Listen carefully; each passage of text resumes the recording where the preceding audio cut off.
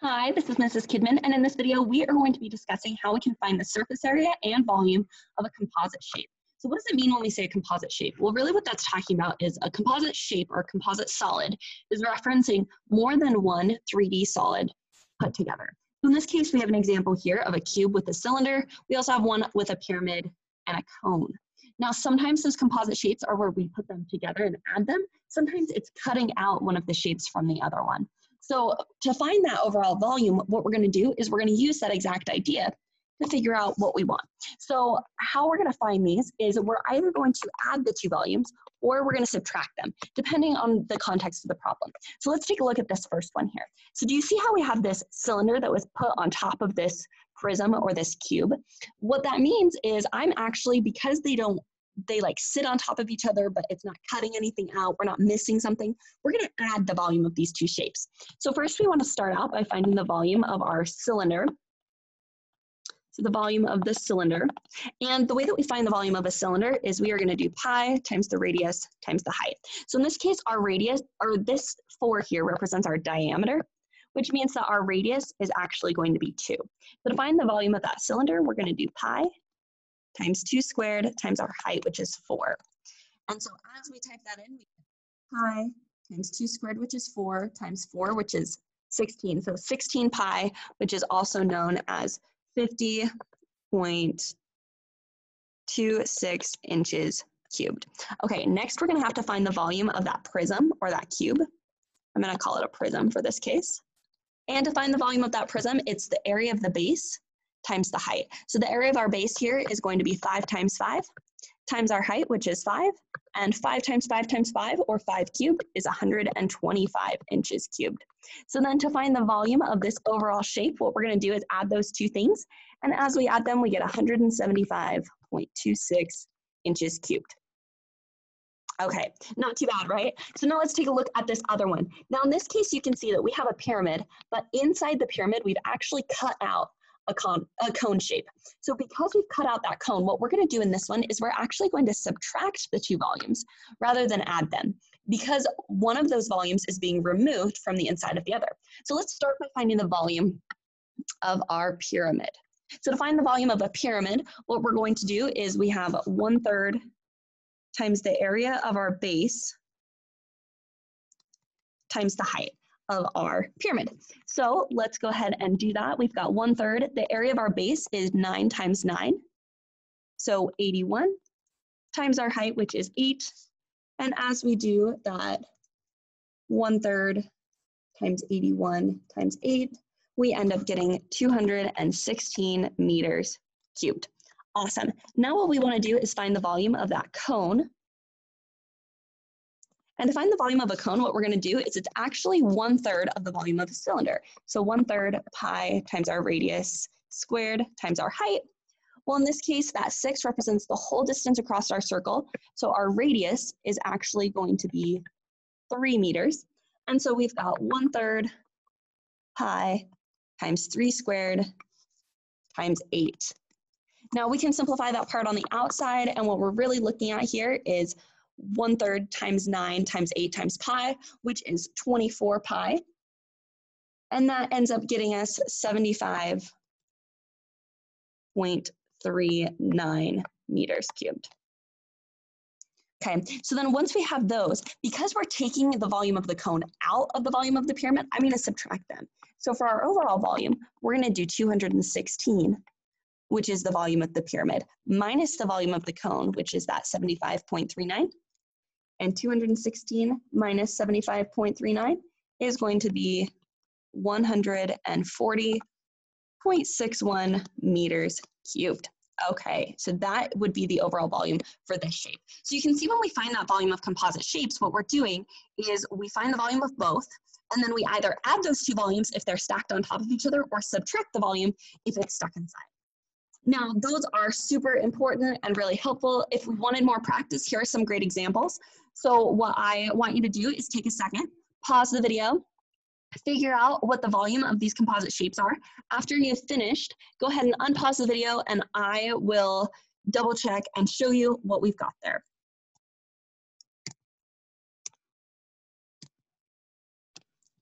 Okay, hopefully you've worked through these problems. I'm going to work through them very quickly as well. So let's go ahead and take a look at this first one here. So as we're looking at that composite volume of this shape, what we want to do is we actually want to look at the volume of the top plus the volume of the bottom. So the volume of our pyramid here is going to be, remember to find the volume of the pyramid, it's 1/3 the area of the base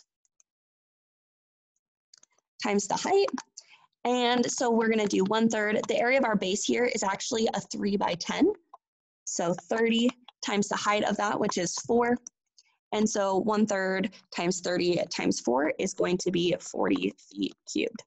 Awesome. Then we need to find the volume of that prism. And so the volume of our prism, remember, is the area of the base times the height. So in this case, that's going to be 40 is our area of our base. Oh, just kidding. Guess what I just noticed? Up here, we said the area of the base was 30, but notice how this base is the same as this base. So it's not actually 30. Our height here is the part that's 3, but this distance is actually 4, and this one's 10.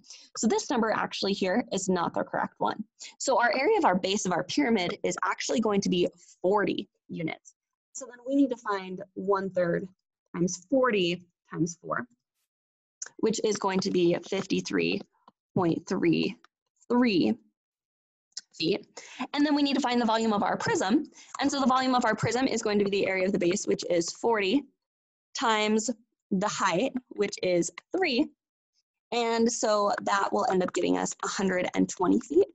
And so once we have the area of the base and the area of the pyramid, or the volume of the volume of the prism, the volume of the pyramid, our overall volume here is going to end up being 173.33 feet cubed. Okay, now let's go ahead and take a look at this one here. This one I'm just going to walk you through. What we're going to end up doing is finding the area of this side of our sphere. Now notice if this distance is 6, this distance is also 6. Same thing here, this will be 6, this will be 6, so that radius there is 6. And then the volume of our cylinder. So actually for this one, we can just add those composite shapes of a cylinder plus a sphere. And when we add that cylinder plus that sphere, what we end up getting for ourselves is we're going to end up getting 2,488.14 meters cubed. If you have questions about how we got that, please ask, but that's how we would do that. Now, the very last thing we're going to cover here is how we can find surface area of composite shapes. Now, to find the surface area of a composite shape, we're just going to go over these two. But what we have to do is add the surface areas together, but keep in mind the parts that overlap. So, for example, in this one, our surface area involves the outside of our cylinder. It involves the top, but it does not include the bottom, right? Because the bottom isn't exposed. Similar to our cube, we have all 5 faces. So 1, 2, this one in the back, 3, 4, and this bottom one is 5. But this top one, we have 6 minus this area here that the cylinder is sitting on top of.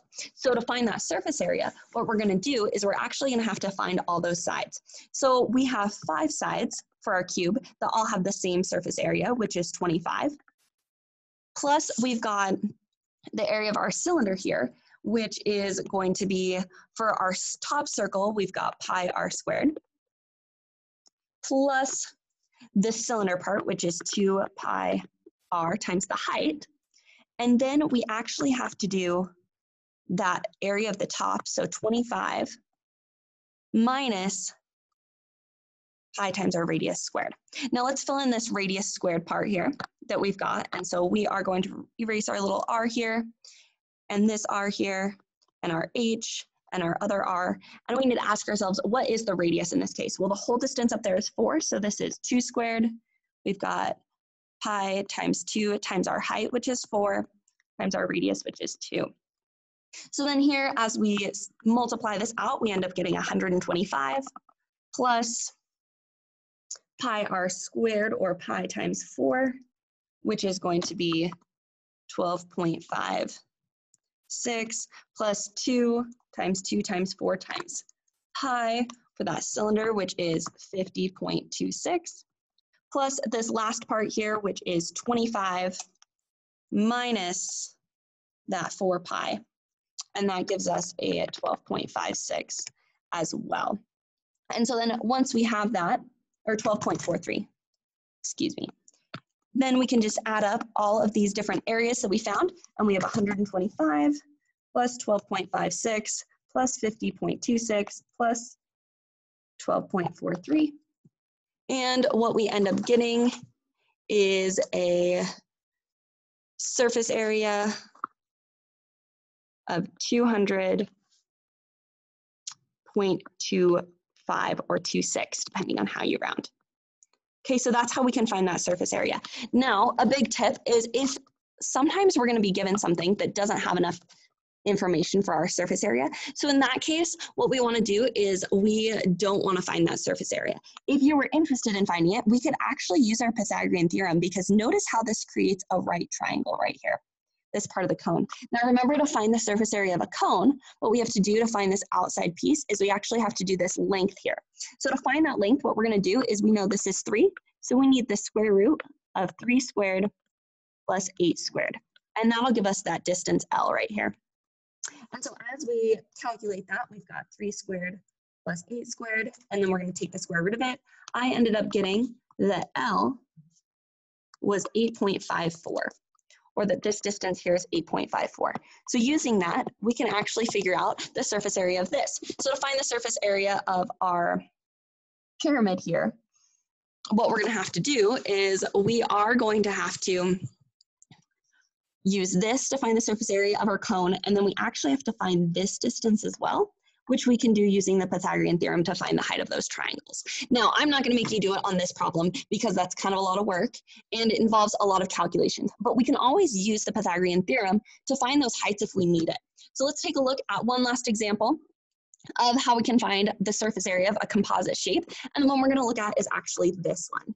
So this one has that side that we need to find. So to find that side, remember, we can use the Pythagorean theorem, and we're going to do 3 squared plus 4 squared. And this actually creates a special right triangle, which is called a 3, 4, 5 triangle. So I know that this side's going to turn out to be 5, which is pretty great. So now that we know that this side is 5 inches, we can then find the whole surface area of this shape. Now be aware that we've got one circle on the bottom, and our cone only has that outside part. So as we're adding up for this surface area, what we've got is we've got the area of the circle on bottom, which is pi r squared, plus the outside of our cylinder, which is 2 pi r times our height, plus the outside of our cone, which is pi times the radius times that distance there. So let's go ahead and substitute those in. We've got pi. Our radius here in this case is actually 3, and that's going to be the same radius that we have down here. So pi times 3 squared plus 2 times 3 times our height of our cylinder, which is 7, plus pi r times L. So pi times our radius is 3 times RL, which is 5. And so then we can go ahead and multiply these ones out here. And what we're going to end up getting is pi times 9 plus 2 pi times 3 times 7 plus pi times 3 times 5, which is 15. And what we ended up getting is 207.34 inches squared. So using that Pythagorean theorem, we can find some of those other distances, and then we can actually find more information in order to calculate that surface area. So it's a super cool thing that we can do to calculate that surface area, but that's how we would do it of a composite shape. We need to be aware of what parts of the surface area are already covered and that we don't see anymore, so they're no longer on the surface, per se. But that is how you find the surface area and volume of composite shapes. If you have any questions, feel free to reach out.